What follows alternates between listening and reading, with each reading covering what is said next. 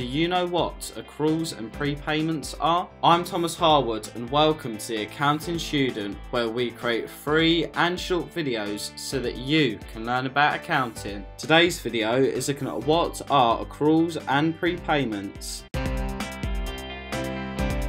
Let's go back to the accounting concepts.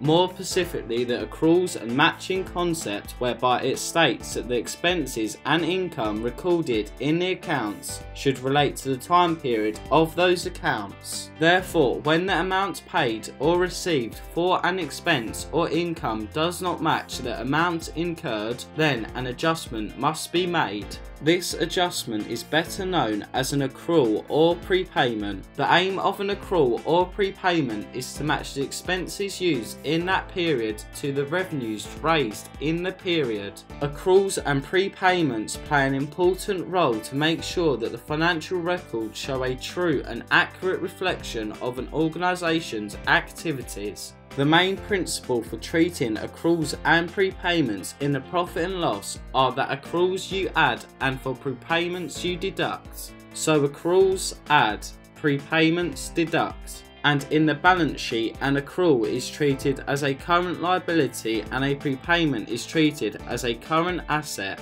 Let's now have a look at some examples to demonstrate accruals and prepayments. John, a hairdresser, paid 2 months of his business's utility bills worth of £500, whereas he only had to pay 1 month's. By John paying an extra month of utility bills than required, this can be identified as a prepayment because the expense, i.e. the utility bills, have been made in advance to the trading period that it relates to. As a result, in John's account, the prepayment of 1 month's utility bills is removed or deducted from the expenses section in the profit and loss account and is instead placed as a current asset in the balance sheet. Waterworld is a bottled drink manufacturer.